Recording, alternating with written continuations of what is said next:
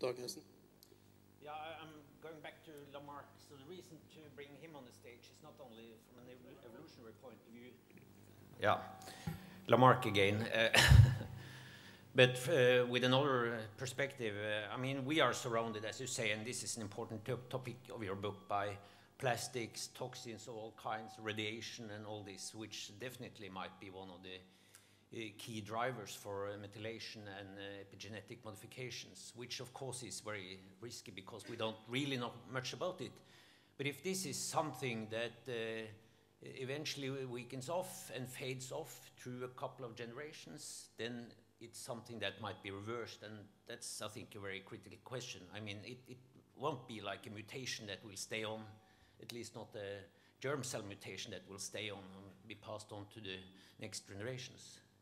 So that's why I wonder if you have some ideas about the reversibility of this and whether it fades off after a couple of generations, or it might eventually be passed on to infinity.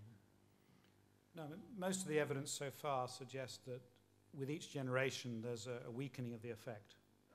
So although there are some studies, I think it's in worms, they've managed to see an effect up to 10 generations or so.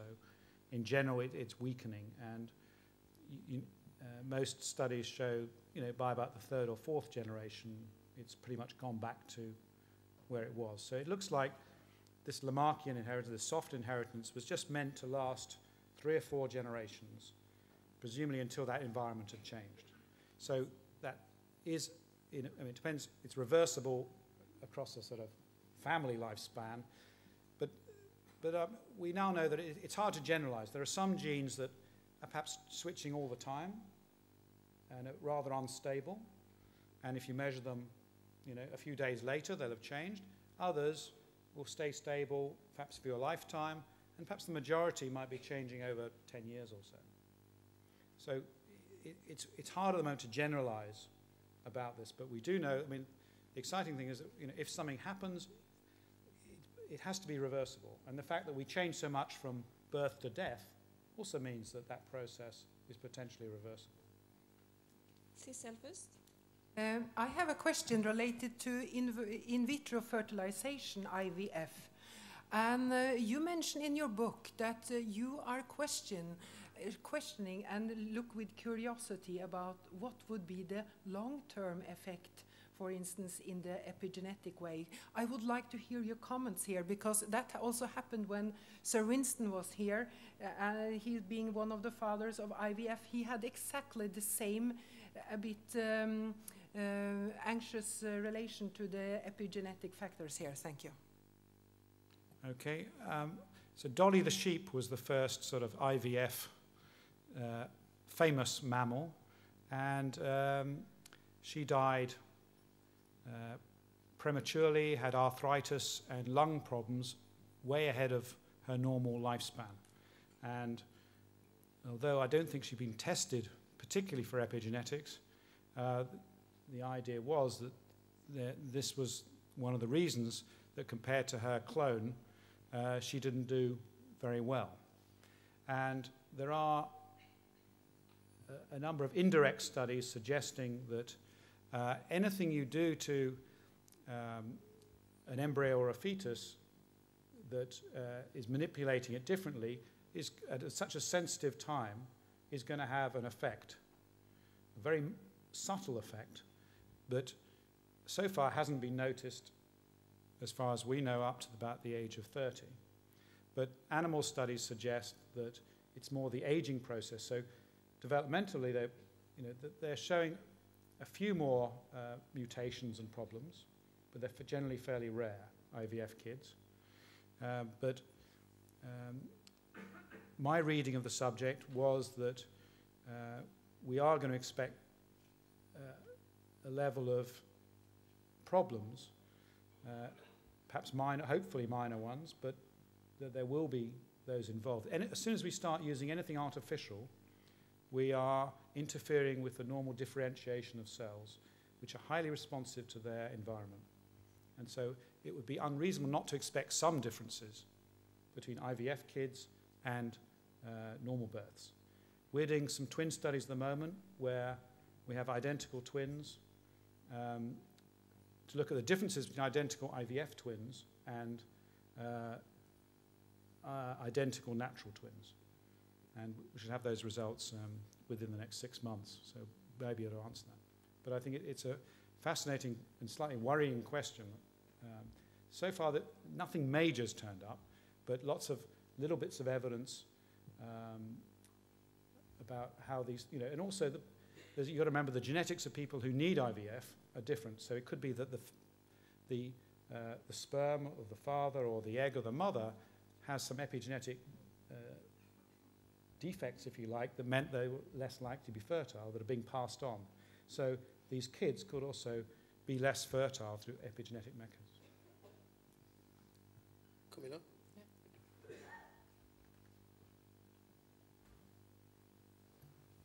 I wanted to bring up a very different issue about the future of research on epigenetics.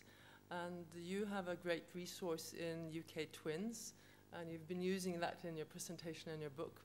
We have developed resources in Norway based on large cohorts, particularly the mother and child cohort, where we have blood samples and questionnaire data from early in pregnancy, both from mothers and fathers, and cord blood, and where we follow up both children and their parents, more than 100,000 children and their parents, for as long as they're willing to participate. And that has also been the source of a large population-based biobank, and it can be linked to national health registries.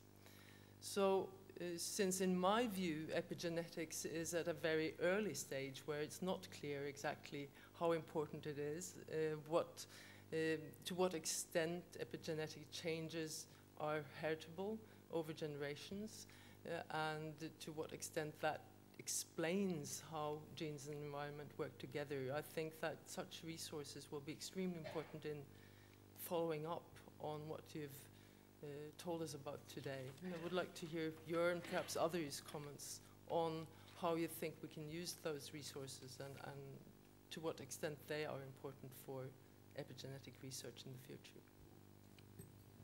I think they're absolutely crucial, collecting these large population-based resources. Family-based is important because what we've found is that we can do epigenetic studies in twins that you just cannot do in the population. So we do a little study of 20 pairs and find more interesting results than studies of thousands of unrelated individuals, because epigenetics has a genetic basis, so each family is going to have a different response, if you like, partly because of their genes. So collecting little nuclear families is the way to go, and multi-generational studies are absolutely vital. We've got to start collecting DNA at multiple time points in life, collect it from the right place. You can't use, buccal smears and things like this. Unfortunately, they don't give good results. So collecting it from the right tissue, banking it, is absolutely vital.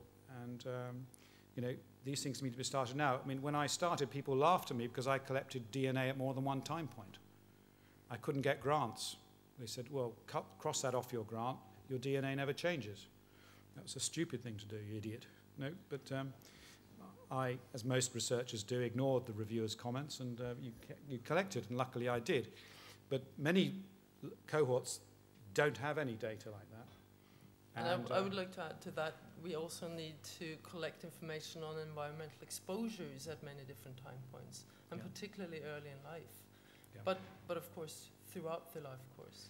But I think the epigenome might be the way to detect these exposures, because actually we can do that. We can measure 20 million sites on one individual and see how they're changing. Much more sensitive, perhaps, than the rather crude assays we have for measuring toxins. So the time is flying. We have to round up. Dag wants to comment, and then Axel, and Sissel. Sorry. Again, bringing up a different topic, although you have touched upon it. I mean, some people believe that epigenetics might be a hype. I don't. I think it's important, although I think nobody can so far tell how important it will be. But what we really know is how microbial internal fellows really affect our not only somatic well-being, but also probably the psychological to a large extent. So this goes to the use of antibiotics, which in many cases might be simply to reboot the whole microbial community. Have you something to say about this? Should this mean that we should have be more cautious about using, even more cautious with using antibiotics? And can we believe that the community will recolonize itself as probably much as it was before, or do we simply change the biodiversity inside of ourselves? I think antibiotics are really important. The average 18-year-old now has had 20 courses of antibiotics in most of Northern Europe. 20 courses. And most of them are unnecessary. Obviously, they save lives, and so we need to balance that. But it's quite possible that some of the changes to other diseases since 1945, when antibiotics started being used, could be attributed to our increasing use of these and a change in our gut flora. Now, the actual data on what changes with antibiotics in gut flora is very weak. It's still, very small scale. We don't really know about whether, you just change those near the surface and you don't change the central one. So I don't think we completely change our gut flora, but we change certain of them. Certain of them get wiped out, and it's not clear whether they completely regrow. But these studies are ongoing, so they're taking. We've got to remember, we start life with no bacteria at all. We're completely sterile when we come out of the womb, and it takes 7 years to build up what is your likely pattern for your life. And I think this is really exciting about what we're going to do with this. And I think studying antibiotics could end up, being absolutely crucial, and combating them, could explain many of these unexplained changes in our diseases. Sissel? Okay, I'm trying to comment on your point. And I'm trying to be cautious, saying a word of cautious, where we're now focusing on DNA methylation, and we've talked about histone methylation a bit, and on modification. I think we are, in fact, still at the 0.1% of understanding the complex networks, and epigenetics is not just simply DNA.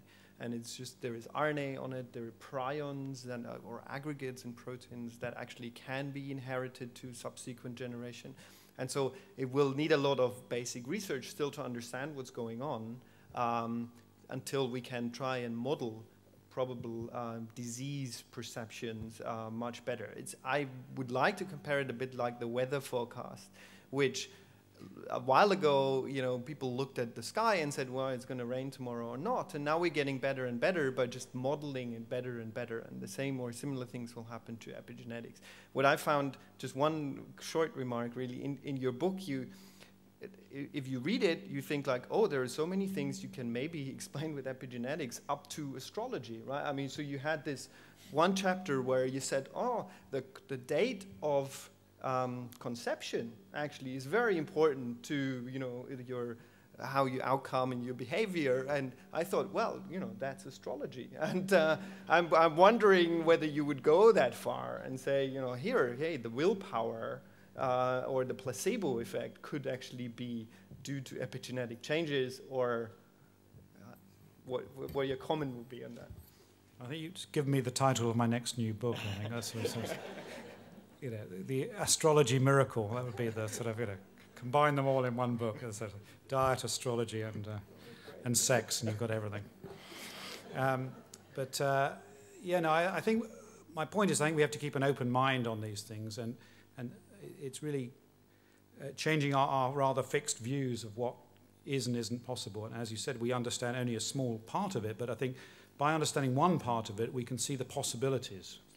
And I think that's what you're alluding to, that just by saying that it's possible that we can, by something our grandparents did, can influence us in ways we hadn't thought of, means that it's an exciting moment in science when we realize that all these other mechanisms could be acting in ways which are very sort of lateral thinking that we just hadn't grasped with our rather conventional, narrow view of science. And I think that's the really exciting part. So I don't think nothing's really off limits. And but I'll work on the astrology book, and that's going to be a bestseller. Sissel, you get the last. I think just by listening to you and reading the book, I really recognize how much the language has changed during the last 3 years. Because previously we were talking about having the sequence done. That was a lifetime investment. But now you pointed out that we needed to see the diversity, how we change. You said multiple times, for instance, during a slimming period, that you would like to check up and see how we were improving genetic or epigenetic wise. And I think that simply by listening to you, I think it has great consequences also, because for how we would proceed in science. Because this means that we will have multiple sequencing procedures done. We will also relate very differently to the biobanks. They need to have many time points. It's not just one simple one. We will simply have to organize this, because otherwise we will end up the Oslo being filled up with samples. So that we have in some way to relate to this dynamic way of looking at our genome and also the environment. How do we measure these environmental issues? So I think it has been a very exciting day. Absolutely. And by this, I think we wish to round up. We wish to thank you all for coming here today. I hope you learned a bit more about epigenetics now as before you enter the door. And we would like to affect your fat genes on your way home and present you with a bit of chocolate as a token of thank you for being here today and giving Tim a hard time with many questions. Thank you very much.